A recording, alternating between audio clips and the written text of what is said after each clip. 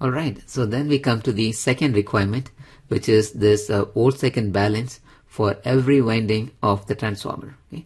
So the rule says that the cycle by cycle average, CCA, the cycle by cycle average value of the voltage across each of the windings should be 0.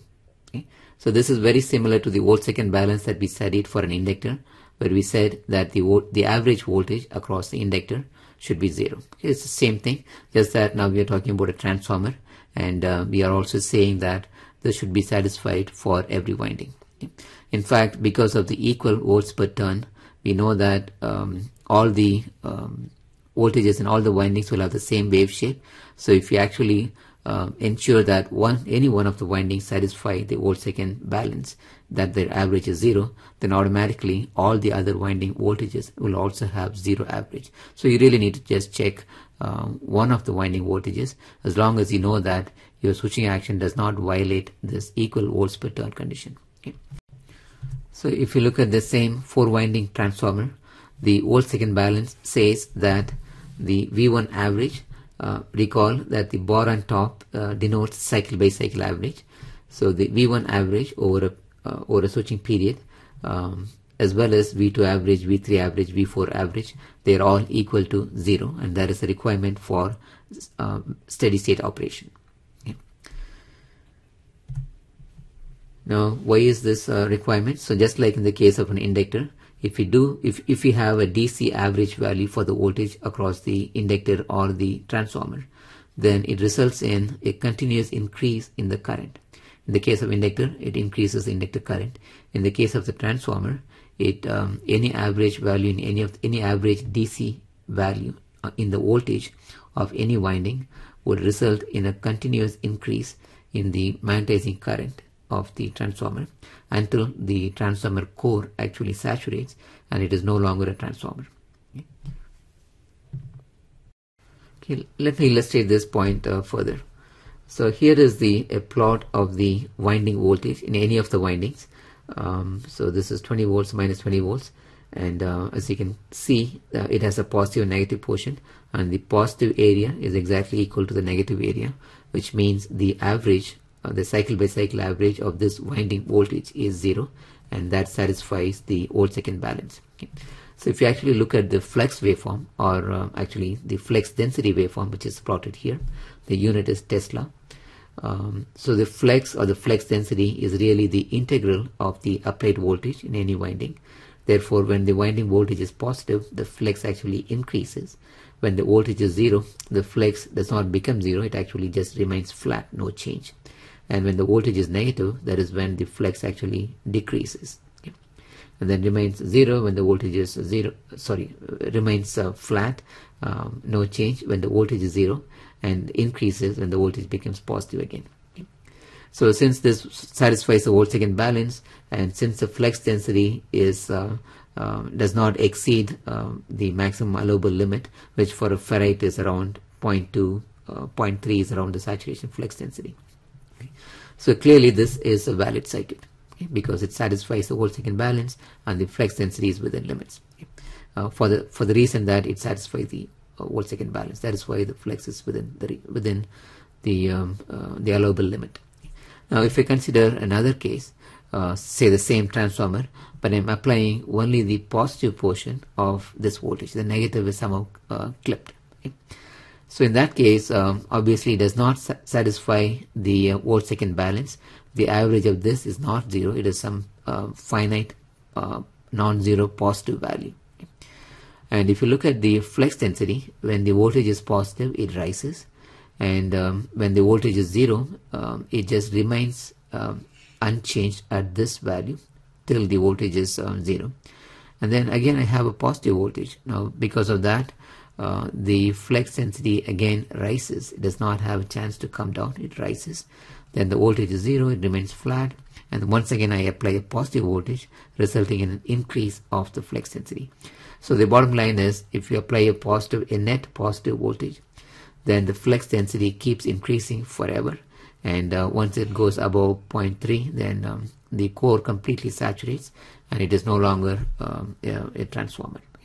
So this situation is an invalid circuit. The reason why it is invalid is because it violates volt-second balance for a transformer. Now, related to the volt-second balance, anytime you have a situation like this, so where you have a transformer, let's say the primary is connected to rest of the circuits, which may have voltage source, a switch, and so on. And on the secondary, if you have a situation where there is a diode directly in parallel with the secondary, in fact, a diode in parallel in shunt with any winding is a similar situation. Okay, so if we encounter this situation, most likely this is not a valid circuit. Why is it so? Okay. The reason is we want the average voltage across the transformer to be 0. Okay.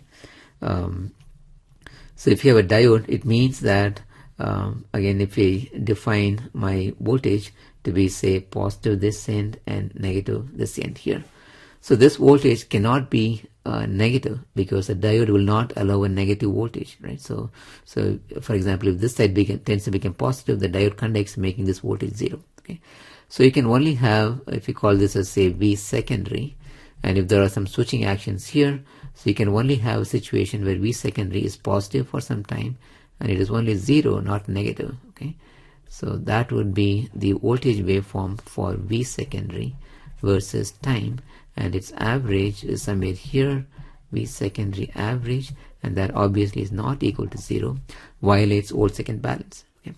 The only way that this can be valid is if you have V secondary which is always 0, right? V secondary. But this is not a very useful situation. You want some switching, some power transfer happening, only then it's a valid circuit. Okay.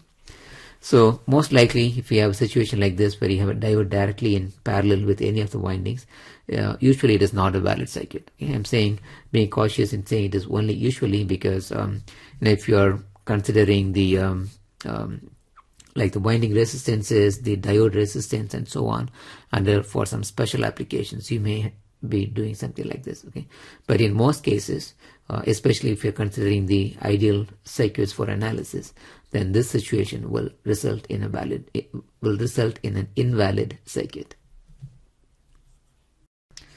Okay, so let's complete this video with an example problem. So here I have a switching power converter, and I want you to use the volt-second balance that we just now studied to get an expression, a relationship between the output voltage VO and the input voltage VIN, and in terms of the duty ratio. Okay. So if you recall, D is defined as this T on interval. Q is actually the switching signal. When Q is 1, it means the switch is on, and Q equals 0, switch is off, and that is your off interval. Okay, so the ratio of the T on over the entire period Ts, which is from here till here. Okay, so I want a relationship between VO and VN in terms of this duty ratio D. Okay, and you know that we are going to use volt-second balance, so that's a clue. So to do that, you would try to draw the waveform, the voltage waveform across any of the windings. Looks like I've done it for the primary winding, okay, V primary. So what is V primary? Okay, so when the switch is on, that is this interval here. Okay, we are applying Vin across the primary voltage. The switch directly connects the primary to the input source, that is Vin, for this entire duration DTS. Okay. Now what happens when I turn off the switch? Okay, so actually we can do the analysis and show that the energy stored in the transformer would actually forward bias the diode, force the diode to conduct. Okay. Now once the diode is conducting, that's all we care. Okay, so what is the voltage on the V primary? Okay, now the winding voltage is actually now decided during the off interval. It's actually decided by what happens on the secondary side, because on the primary the switch is open, so this winding is really floating. Okay.